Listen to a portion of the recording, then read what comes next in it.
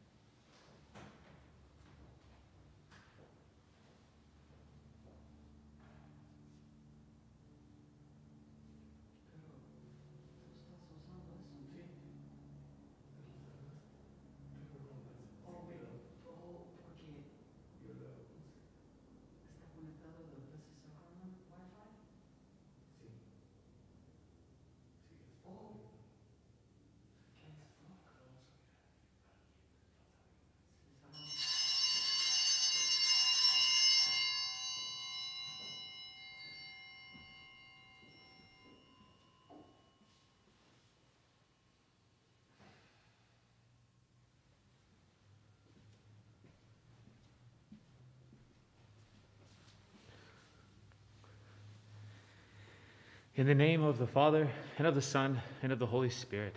Amen. The Lord be with you. Jesus today tells us to remain in him. Remain in me. Remain in me. And all I can think about is how that takes effort, that takes energy, that takes intentionality. And part of why we join and gather every single day is to show that intentionality, to show that effort, that we want to remain in Jesus, that we want to remain close to him. And we want the truth. That is such an important thing to know about ourselves, that we want the truth. So let's acknowledge that desire for the truth, that desire to remain in Jesus, but also that desire to push away anything that gets in the way of that truth, anything that's an obstacle to that truth, and certainly anything that is an obstacle to remaining in Jesus.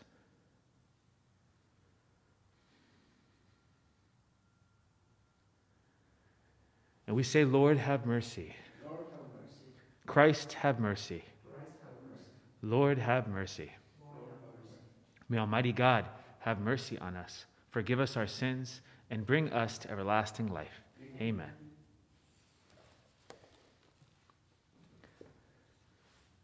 Let us pray. Enlighten, O God of compassion, the hearts of your children, sanctified by penance, and in your kindness grant those you stir to a sense of devotion, a gracious hearing when they cry out to you. Through our Lord Jesus Christ, your Son, who lives and reigns with you in the unity of the Holy Spirit, God, forever and ever. Amen.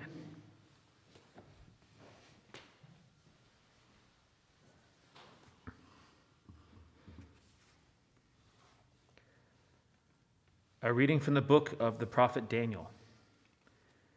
King Nebuchadnezzar said, "Is it true, Shadrach, Meshach, and Abednego, that you will not serve my God or worship the golden statue that I set up? Be ready now to fall down and worship the statue I had made. Whenever you hear the sound of the trumpet, flute, lyre, harp, psaltery, bagpipe, and all the other musical instruments. Otherwise you shall be instantly cast into the white-hot furnace.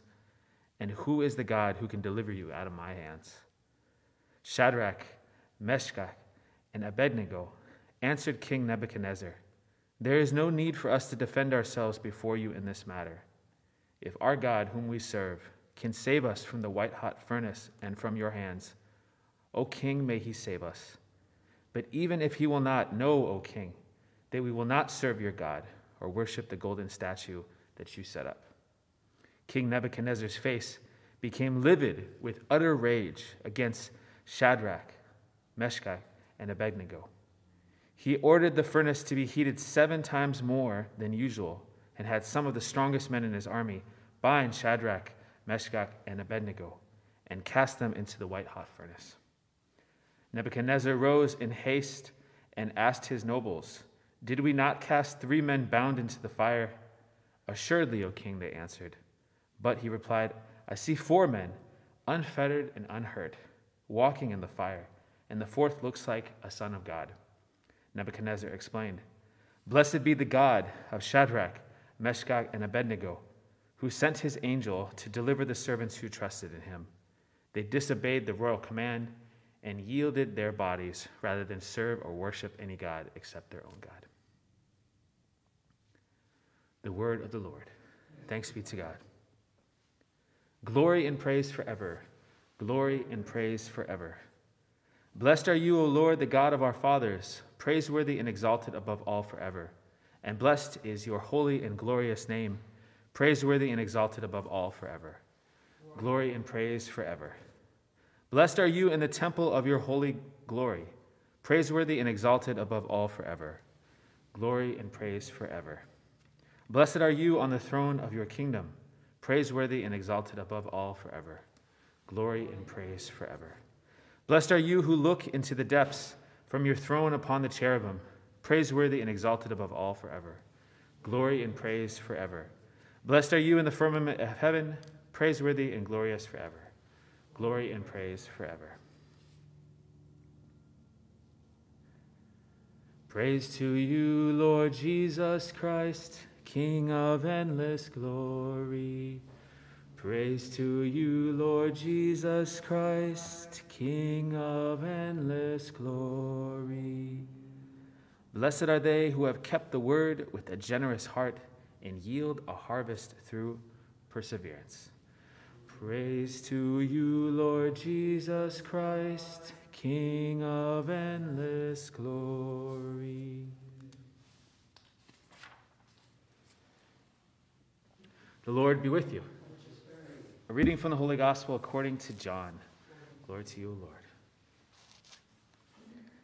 Jesus said to those Jews who believed in him, "If you remain in my word, you will truly be my disciples, and you will know the truth, and the truth will set you free."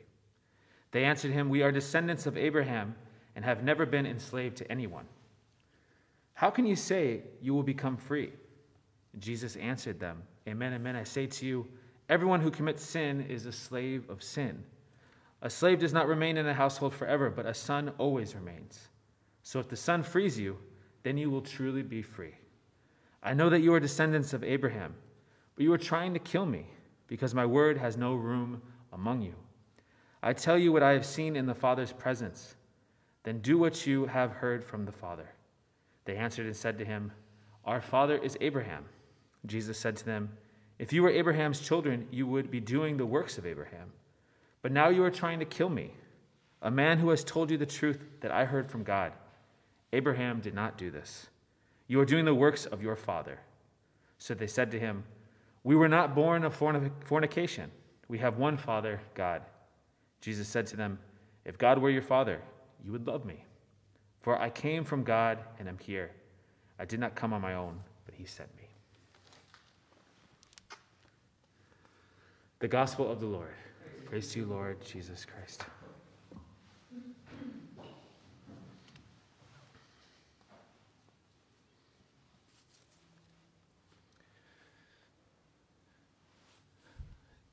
For some reason, after reading this gospel today and thinking about what it takes to know the truth, what it takes to remain in the truth, that God wants us to, I thought about, and my mind wandered back to this series I saw, this mini-series I saw on HBO called Chernobyl. And this series was about what happened in Chernobyl in 1986. And how the nuclear reactor exploded and the effect that it had on the people of that area, but almost the entire world. And there's a couple horrifying things that happen in this series, and again, it's historical. And one of them is how to great lengths the Soviet Union goes to keep the truth like bottled. They just want to keep it hidden. And they can't, because the radiation was so present in the air, they were getting traces of it all around the world. But the other horrifying thing, and it's something that's worth mentioning, was how people didn't want to face the truth of it. They made incredible excuses. They wanted things that would make them feel more comfortable with it. And even when there was evidence right in front of them, they would say, "No, that's not it. That's impossible." And the one scene that I'm thinking about was the people who lived in the nearby town to the nuclear reactor. When they saw that it exploded, it was like funny in a sort of way. And they went out of their houses and they wanted to watch this fire because it was beautiful. And they didn't realize that they were exposing themselves to all of this radiation. I mean, more than like was given off at Hiroshima and Nagasaki. And this is actually historical. A group of these people, families, kids, went to this bridge and they watched the fire. And they didn't realize that they were just exposing themselves. And every single person on this bridge probably ended up dying. But there's this funny but horrible scene where a man is talking to his wife and they're holding their baby. And the wife says something to the effect of, like, shouldn't we be worried about the radiation? And the man says, "Oh, no, don't worry. I have a friend who works at the reactor, and he says, if you get a little bit of radiation exposure, you drink a bottle of vodka and you sleep it off." And she says, "Who's your friend?" He's like, "Oh, he's the janitor." And he's like, "Well, what would a janitor know about this?" And then she hugs him. And then we see later on that they were both, like a day later, incredibly sick and probably and most likely died. But I thought of this scene because we we think the truth is whatever is just most available to us.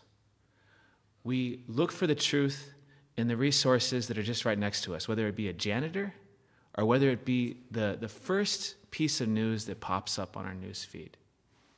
It takes more intentionality and energy to find the truth. The truth is not something that just falls down upon us. The truth is not something that we can just take for granted. Truth is something that we have to search for. We have to look for it. We have to be intentional about it. And, and this might be kind of cliche, but the truth will make us uncomfortable. The truth will challenge us. The truth will ask and maybe even demand something of us.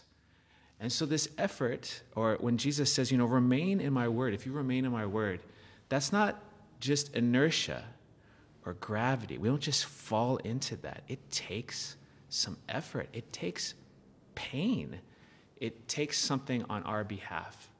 And these people that Jesus are arguing with, they don't want to do that. They want to just remain where they are. They're just giving into the inertia of their lives. And when we can think of these three brothers in the first reading, it took some effort for them to stand up to Nebuchadnezzar. It would have been very easy for them to just say, you know what, I'll just bow down to this other God. That would have been a convenient truth. That would have been like them just listening to the janitor. So today, let's just think of maybe those convenient truths that we just kind of give into because, it would just be too hard to listen to anything else. It would be too uncomfortable. Maybe those truths that we tell about ourselves, our truths that we tell about our family, our truths that we tell about our society, and really maybe ask God, where can I go? What can I do to just get away from these convenient resources of the truth and really challenge myself? Really, really challenge myself. Just to end on a positive note, Jesus will bring us to that. If we go to Jesus, Jesus will somehow give that to us. But the real Jesus, not just our idea of Jesus, not just the Jesus that makes us feel good or makes us comfortable, but the real Jesus. Let's encounter that Jesus, the real Jesus, the true Jesus, the Jesus that wants to set us free with the truth, the Jesus who wants to set us free with the truth.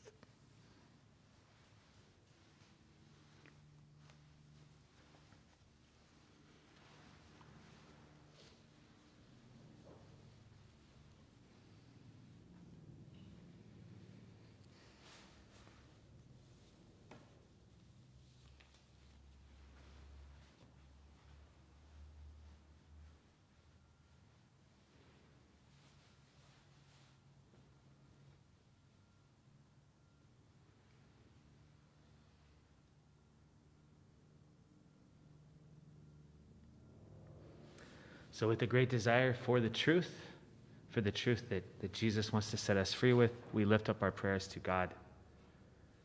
Not just our ideas of what we want or what we think we need, but receptive to what God wants to give to us. And so let's pray for our world that is very much in transition, a world that is still recovering and reeling from this pandemic, a world that struggles to find what is true and what is not true, what sources of information are credible and not credible. May the Spirit of truth be triumphant in these days. For this we pray to the Lord. Lord, hear our prayer. We pray for our church, a church that has valued education from the very beginning. May we continue to be champions of not only Catholic education, but just that spirit of looking for the truth. Jesus said, seek and you shall find. May we nourish in one another, and may the church nourish in our world that spirit and that great desire to find the truth. For this we pray to the Lord. Lord, hear our prayer. And we pray for the sick of our community, those sick with COVID-19, but all of our sick, all of those who desperately need our prayers, who desperately need community. For them we pray to the Lord. Lord, hear our prayer. And we lift up one of the members of our community, Lorena Munoz, for the healing she needs, for the consolation of her family, but that Lorena may know she has a community here and that she is loved very, very much. For this we pray to the Lord. Lord, hear our prayer. And on today is the 7th anniversary of Kiara Kattleberger, of the 7th anniversary of her death. And so we pray for the repose of her soul, the consolation of her family, and the consolation of her friends, especially Sylvia. For this we pray to the Lord. Lord, hear our prayer. And the father of one of our community members, of Gina, her father, George Bond, passed away yesterday, I believe. And so we pray for the repose of his soul and the consolation of Gina and her son, Johnny. For this we pray to the Lord. Lord, hear our prayer. So, Lord, we lift up all these prayers to you with that great desire and great openness to the truth about ourselves, about one another, and especially your truth. Please shower us with that truth and nothing else. And we pray all of this through Christ our Lord. Amen.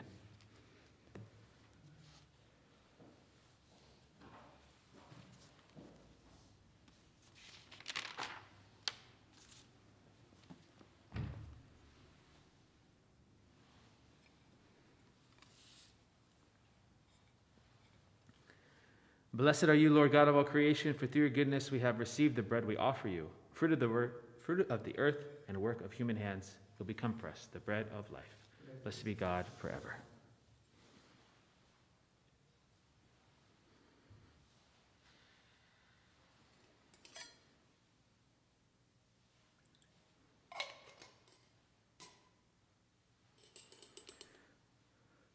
For the mysteries, water and wine, may we come to share in the divinity of Christ, who humbled himself to share in our humanity.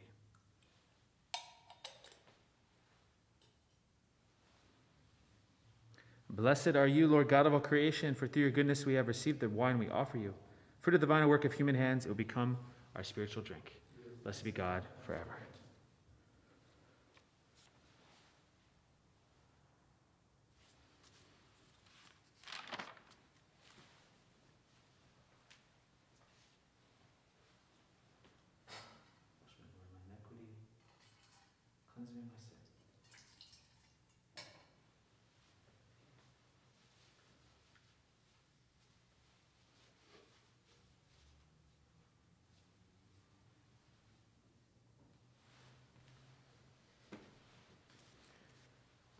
Pray, my brothers and sisters, that my sacrifice and yours may be acceptable to God, the Almighty Father.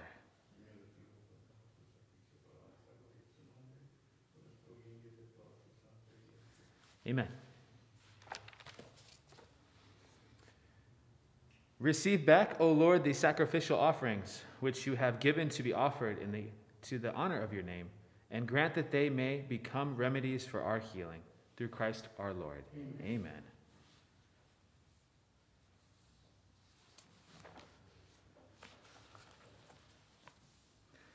The Lord be with you. Lift up your hearts, and let us give thanks to the Lord our God. It is truly right and just, our duty and our salvation, always and everywhere to give you thanks, Lord, Holy Father, Almighty and eternal God, for you have given your children a sacred time for the renewing and purifying of their hearts, that freed from disordered affections, they may so deal with the things of this passing world as to hold rather to the things that eternally endure. And so, with all the angels and saints, we praise you, as without end we acclaim. Holy, holy, holy Lord, God of hosts, heaven and earth are full of your glory. Hosanna in the highest. Blessed is he who comes in the name of the Lord. Hosanna in the highest. You are indeed holy, O Lord, the fount of all holiness. Make holy, therefore, these gifts, we pray, by sending down your Spirit upon them like the dewfall, so that they may become for us the body and the blood of our Lord Jesus Christ. At the time he was betrayed and entered willingly into his passion, he took bread and, giving thanks, broke it and gave it to his disciples, saying, "Take this, all of you, and eat of it, for this is my body, which will be given up for you."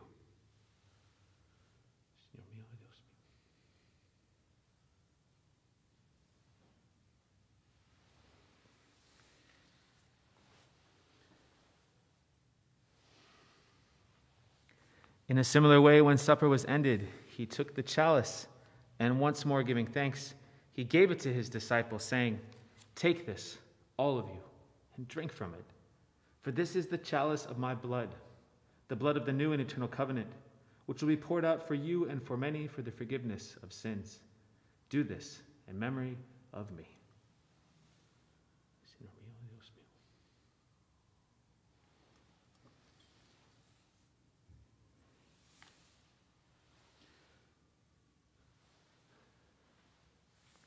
The mystery of faith. We proclaim your death, O Lord, and profess your resurrection until you come again.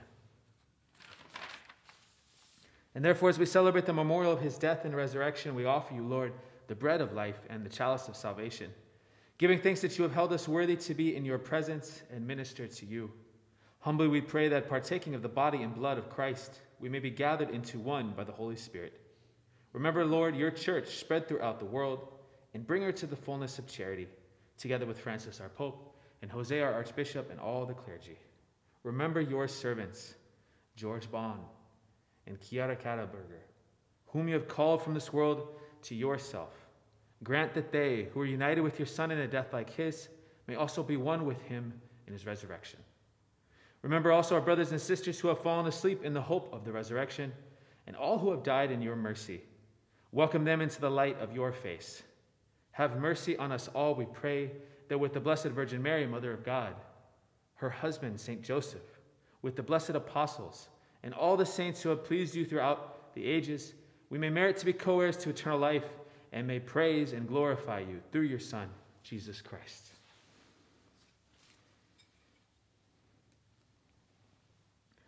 Through him, and with him, and in him, O God, Almighty Father, in the unity of the Holy Spirit, all glory and honor is yours forever and ever. Amen.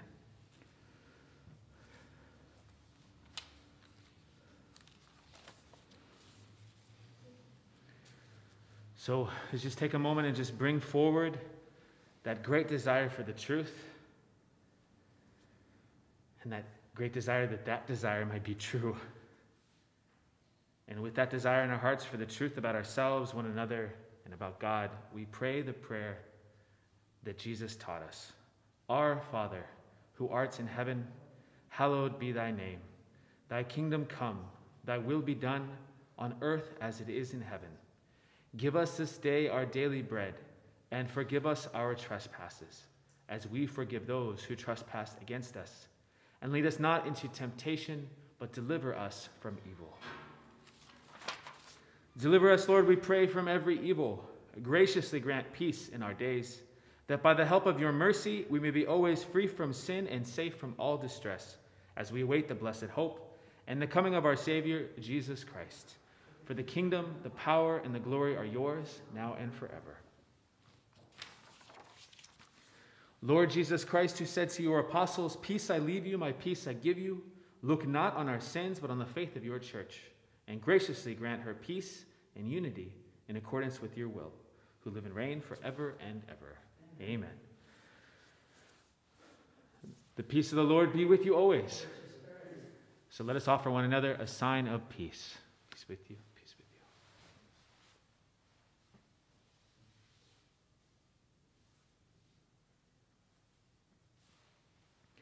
Agnus Dei, qui tollis peccata mundi, miserere nobis.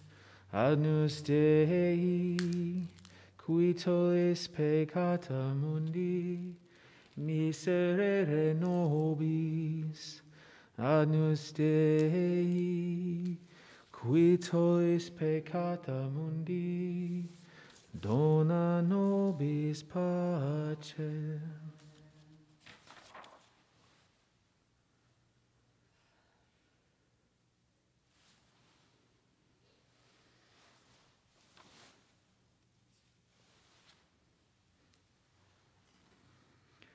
Behold the Lamb of God. Behold him who takes away the sins of the world. Blessed are those called to the supper of the Lamb. Lord, I am not worthy that you should enter under my roof, but only say the word, and my soul shall be healed. May the body of Christ keep us safe for eternal life. Amen.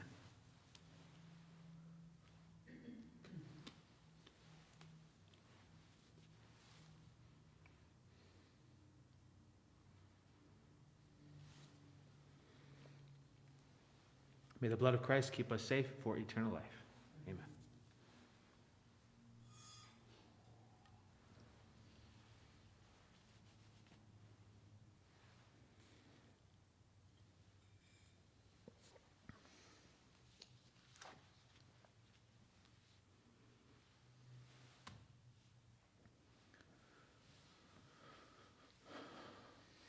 I invite you, please, to close your eyes and to just go deep, deep within yourself to that place that is deeper than deep and more real than real, and be in contact with that place that wants truth.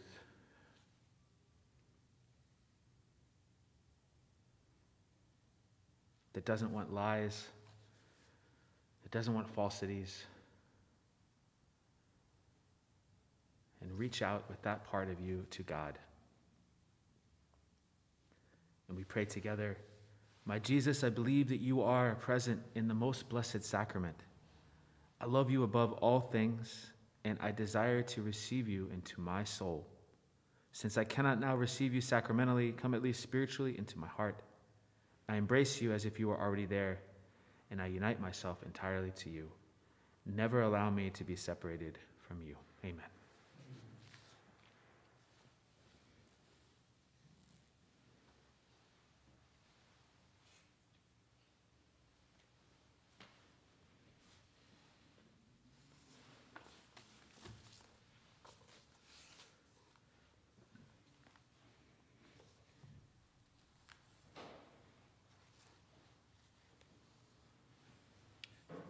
God has brought us to the kingdom of his beloved Son, in whom we have redemption through his blood, the forgiveness of sins.